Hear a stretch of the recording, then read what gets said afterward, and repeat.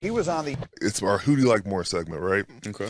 It's going to be either Pittsburgh, Chicago, or Columbus, or Athens. Okay. All right? Food, Pittsburgh or Chicago? Chicago. Okay. Food, Columbus or Athens? Columbus. Ooh, okay. Coaching, Pittsburgh or Chicago? Pittsburgh. That was it. It's not good. Come on. Pittsburgh, not close. So, you know, that's going to be, now it's sort of meant to be a lighthearted segment perhaps. Yeah, they're talking about their own coaches. Like, what are they going to say? In the world in which we live, though, right, we don't know what's going to happen. That's going to get aggregated as Justin Fields takes shot at Bears coaches. Yes? It just doesn't track with anything we know about Justin Fields, right? I mean, like, there was an issue last year where he said something publicly that got portrayed that way, and he got furious. He came out and did a press conference to talk about what he actually meant. Like, he's pretty careful. I think he's sitting there with teammates talking about their coach. What are you going to say about your current coaching staff? Right. Obviously, they're your favorite coaches. I give Justin Fields a pass because of his track record. You didn't like it. Yeah, we're in the friends business. As a free agent, we want 32 teams to love us, so we love all our coaches. Let's put it this way: he's not going back to Chicago no matter what. they could offer him $9 trillion. Hey, Marcus, hey guys, yeah. Hey guys, yeah, he ain't lying. No, he ain't lying. Right. We know he like Mike Tomlin and that coaching staff better. He telling the truth. Like how we portray it, how we project what it's gonna mean to the other 32 teams. Right now, Justin Fields is one of the best volunteers in the NFL because he loves his coaching staff, and Mike Tomlin has all of it to do with.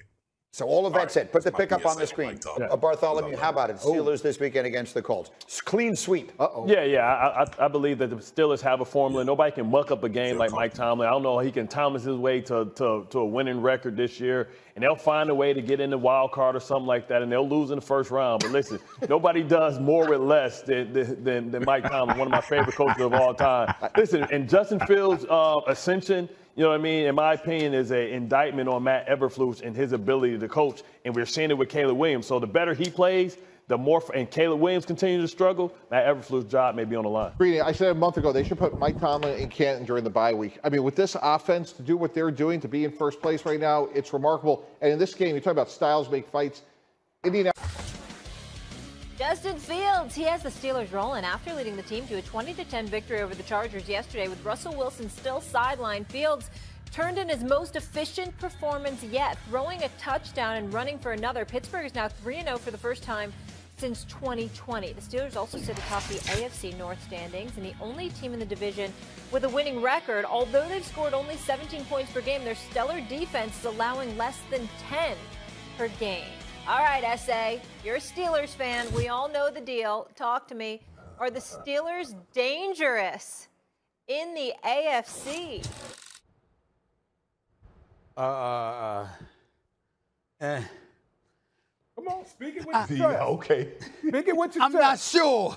I'm not sure. All right, look, man. Look. All right, look. I have to say something on national television here. Shay, Notorious Woody. Let me tell you something, bro. I ain't gonna take Justin Fields out of the lineup now. I know that I said before I didn't. I want to see Russell Wilson, but I have changed my mind. I ain't taking him out of the lineup now. I loved what I saw from him yesterday. First of all, he completed his first 10 throws, and I know they were short and intermediate throws, and I get all of that, but his decision-making, running with the football as well, being that dual threat, some of the throws that he was doing, I liked what I saw. Doing interceptions, but for the most part, protecting the football, getting rid of it when necessary, not taking sacks like the 99 sacks over the last 2 years he took coming into this season. He's being well coached. Mike Tomlin's just continuing to show his greatness. This is the fourth time they've started 3-0 with him as the coach. The other 3 times, 2007, 2010, 2020. They made the playoffs each time. I get all of that. One of those years they went to the Super Bowl, if I remember correctly. I mean, I'm just looking at them right now. I'm happy with what I'm seeing. The defense led by T.J. Watt. My God, he is so special. He really, really is. He is something to behold. So I'm looking at the defense and what have you, and I know that they got the pieces around him offensively. It was just about that quarterback position. And Justin Fields yesterday against a Chargers defense that was only giving up like 6.5 points again coming into the game, for crying out loud. I mean, to see him be able to do what he did when it counted against that defense. Can't say enough about him. Very impressed with him. And I would concede I'm not taking him out of the lineup. But when we ask how dangerous are they in the AFC, it's one thing for him not to mess up and to show the improvement that he's shown. I just still need to see someone believe in the defense. I need to see some offensive firepower from this team if I'm going to believe that they're going to be that big, bona fide, dangerous threat in the AFC. Well, damn, I wish you would have started with that point. Because that's all you had to say, Woody. Woody, that's all he had to say. I like what I'm seeing from the Steelers, but I don't feel like doing it, Shay. But I don't feel like doing it, man. All that tap dancing for what? That's tap dancing. You know what I'm saying? Gregory Hines. Is this the nickel? Hey, I say, is this the Nickel Brothers or is this Gregory Hines? All this tap he got going on. I'm going to need to see. I'm going to need to see more Molly offensively. Stephen A. is absolutely right. That defense has been they've been great thus far. But the question is, what happens if you can get a lead and you force Justin Fields to beat you throwing the football? Because right now they're doing a great job of running it. They run it with him. They run it with Najee Harris. They run it with Warren. So they're doing a great job of being able to dictate and control the pace in which the game is being played at. But we know, Woody, having played as long as we have, eventually somebody's going to get a lead. And they're not going to let you play safe football. Safe football when you're behind is not the way to win football games. You can play this way as long as you have the lead and you're able to dictate the pace in which you play at. But when you fall behind and they force your quarterback and they put the ball in his hands, let's see how well they can do it. Now, they're on a great track. I saw the stat that we just put up. They have an 80% chance of making the playoffs. Their defense is going to keep them in a lot of games because they're really, really good. The question is, if they ever get behind by more than a field goal, more than a touchdown, is he going to be, Justin Fields, will he revert back to some of his old habits that he had in Chicago, or can he stay on the straight and narrow and lead this team to a come-from-behind victory? You know, Shay, man, we always say, man, coaching matters in the National Football League more so than any other league. It absolutely does. And if you look at, and the prime example is Justin Fields. You know, when we talked about Justin Fields coming to the season, a couple things we always talked about. How much he had been sacked, how many sacks he took, and then turnovers. That's not what he's doing in Pittsburgh right now. He's playing efficient football, complementary football, and I can even say after yesterday's game was a prime example of a guy who is transitioning from athlete playing quarterback to a quarterback who's an athlete. That's what Justin Fields looked like yesterday. We saw the playmaking ability. We saw the throws in the middle of the field. We saw accuracy. We saw touch on the football. That's what it's going to take. Are there questions that need to be answered as far as this Pittsburgh Steelers offense? Absolutely. They're checking the boxes. But if he continues to make progress at the quarterback position with the way they're playing defense, absolutely the Pittsburgh Steelers are a threat in the AFC. Okay? If you don't, listen, Shay, you know this. If you don't turn the ball over, and you're able to play good defense, you got a shot to win every single game. And that's one thing that Justin Fields is doing. He's taking care of the football. He's getting better at playing the quarterback position. And as long as that keeps going on this track, the Pittsburgh Steelers will be a threat in the AFC. Well, damn it, Woody, who's tap dancing now? Let me tell you something. I'm not tap dancing. I answered the question. Wait a minute. It said how dangerous are, not would be. I just Woody. said they will be one of the top teams in the AFC. It says are. How dangerous are they? The fact of the matter is, I'm looking at Justin Fields, and I'm saying to you, I'm very, very pleased. I'm very, very pleased. But you know why I'm very, very pleased with him? Because he had been so bad in years past. The fact of the matter is, if this brother was a Joe Burrow, if he was a Lamar Jackson, if he was even a Justin Herbert, we would say, it's all right, but we need more. We just are pleased because he's coming from a very low bar. Let's call it what it is. And so what I'm saying is now. So why aren't you giving your boy Mike Tomlin some more credit here? You haven't given your boy Mike Tomlin some credit. Hold it. Because I've seen quarterbacks ruin his day. Mike Tomlin's been great. Mike Tomlin's been a great coach. You understand? He's found a way to work around not having anything. I've seen quarterbacks ruin that man's Thanksgiving, Christmas, New Year's Eve, and everything else in between. The brother can't enjoy the holiday season for years. I don't know when's the last time Mike Tomlin's had a good Christmas because of the damn quarterback situation in Pittsburgh and how they've ruined his greatness as a coach. But this year is threatening to be different. All I'm trying to say is I'm trying to look out for my man Mike T. I'm trying to sit up there and make sure that we manage our expectations. The defense is big time. They got to the quarterback, Herbert and Heineke, okay? Not the muffler Heineke, the quarterback Heineke, okay? They got to him, all right? They got Herbert out of there in the second half. They got to Heineke the rest of the way. I got that. I saw Austin making plays. I saw Fryermuth making plays. I saw Scotty Miller making plays, for crying out loud. I liked it. I don't have problems with the Steelers personnel, with Warren and Harris out of the backfield and what those brothers are going to be capable of doing, assuming everybody's healthy come playoff time. The issue is, how are we going to feel about the quarterback? That's all I'm saying. I need to see more, but I'm happy with the progress that is United States. This is one of those ones that might be a little bit unpredictable, Rich, because it's not a torn ACL, it's not a high ankle sprain, it's an Achilles issue, it's not a tear, it's a different type of a pain that he's feeling in that area. It's obviously bothering him enough that Kyle Shanahan said it himself, the worst day he had was when he was trying to ramp up into week 1. The 49ers have to find a way to stay afloat. They've had a lot of injuries. It sounds like they're getting Kittle back this week. Debo's back on the field. Whether or not he plays in this game or it's in their next game, that's certainly a good sign there. But, this is one of the top players in the NFL. That challenges you as a whole, and there's just not necessarily anything definitive, because even if and when Christian McCaffrey gets back onto the field, there's always the possibility this is something that's still nagging him. So he's trying to figure it out. And then the injured reserving of Tua was supposed to just give him the space and take away the timeline conversation when it comes to him, Tom. And, then he travels with the team on a 6-hour flight, and the quarterback situation in Seattle for Miami was just seemingly a lost cause, And so we're hearing rumblings about maybe knocking on Denver's door for Zach Wilson, or seeing how things play out with Pittsburgh's Wilson.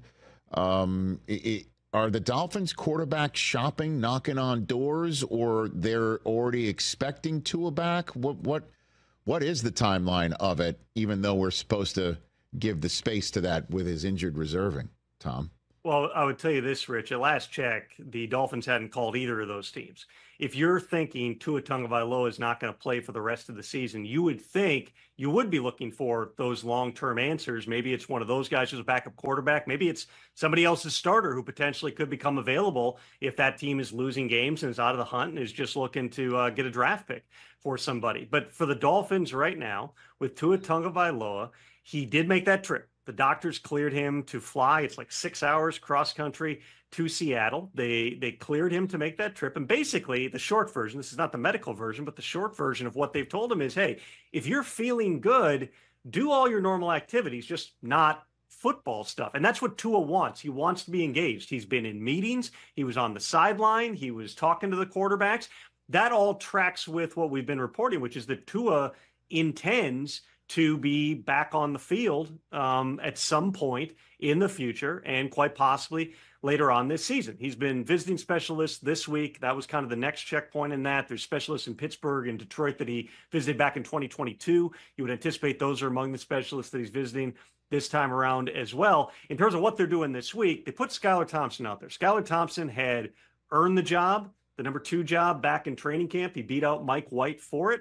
They've kept him around for 3 years. He started a playoff game for him. They see something in Skylar Thompson, but it didn't translate to the field. And then he got beat up and he got hit, and he's been dealing with a very painful rib injury, according to Mike McDaniel, has practiced on a limited basis. It's hard to imagine with that injury, Skylar Thompson is going to be out there this week, which then would leave you with Tim Boyle, who, just quite frankly, is a practice squad guy all the way. We've seen Tim Boyle play in the NFL before, or it's Snoop Huntley, who made the Pro Bowl a couple of years ago because he relieved Lamar over the last, 5 games of that season and was able to, get things functioning. It's not, this isn't Lamar Jr., okay? You're not getting that from Snoop Huntley, but there's probably all kinds of things that you haven't used in your offense before because you're not going to expose Tua as a runner, because you're not going to do some of those design types of things.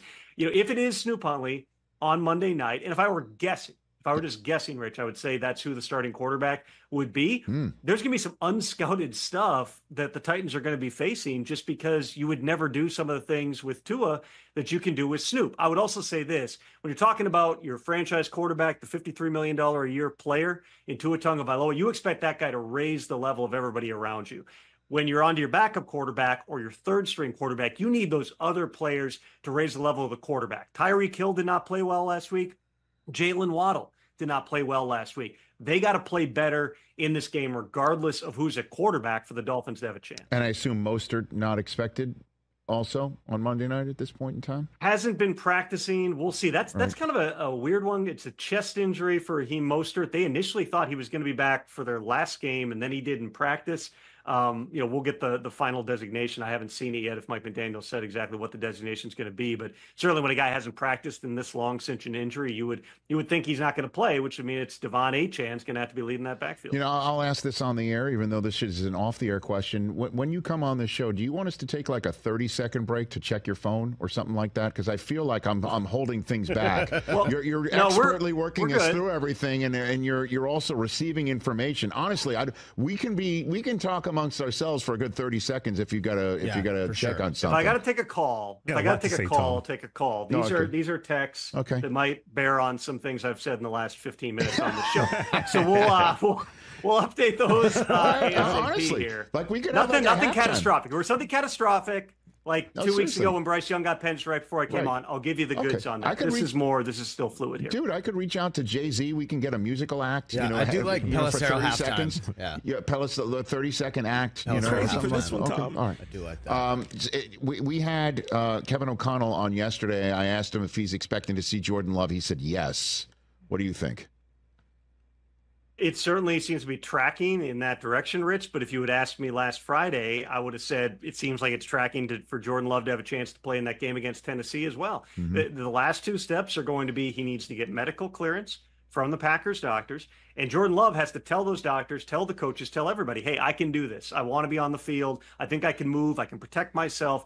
I can play well enough. You go all the way back to when that injury occurred, which was 3 weeks ago today. It was a 3 to 6 week injury. That's the timetable they gave him for an MCL sprain. There was always optimism that he would be on the shorter end of that timetable, but this is the first game that really falls within the timetable. So right now, you would say based upon his level of participation, does not seem like he's had any setbacks. It's an MCL sprain, so you can play with a brace. MCL is going to heal while you play with that brace on. You would say this is the best chance yet for Jordan Love to be on the field. But, again, there's some final conversations that have to take place Friday and Saturday morning. Packers will have a good idea within 24 hours whether or not he's going to be on the field. It's a huge game. There's no doubt about it with the unbeaten Vikings coming to Lambeau Field. But, they've also kind of had their season on the line the past couple of weeks. They found a way to win with Malik Willis. Even if the reps are limited, Rich, I would say this with Jordan Love, they're running more or less the same type of game plan. They can expand it more. There's some additional things that they would do with Jordan Love, but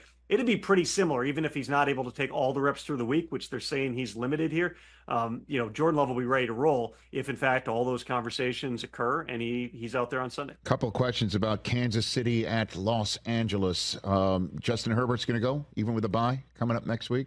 What do you think? He wants to go, and last week, despite all odds, despite about 5 rolls of tape on that ankle, he found his way to be out there. And really, he was pretty effective until the third quarter when he started taking those hits, and then he tweaked the ankle, and then it just, it wasn't something that he was going to be able to keep going on. Again, that's another injury that, if you feel confident that you can get out there and function well enough, there's a chance that you can heal while playing on a high ankle sprain. It's not good to keep injuring it, obviously, but there's nothing here that suggests that, anything's broken, anything has extended the timetable at this point. There's a lot of guys who don't necessarily have that same mentality of, hey, I'm going to put myself out there. I want to go every single week, so good for Justin Herbert. I don't think I know the Chargers wouldn't put him out there if they feel like he's putting himself in harm's way, but you're also talking about a team that's not going to have its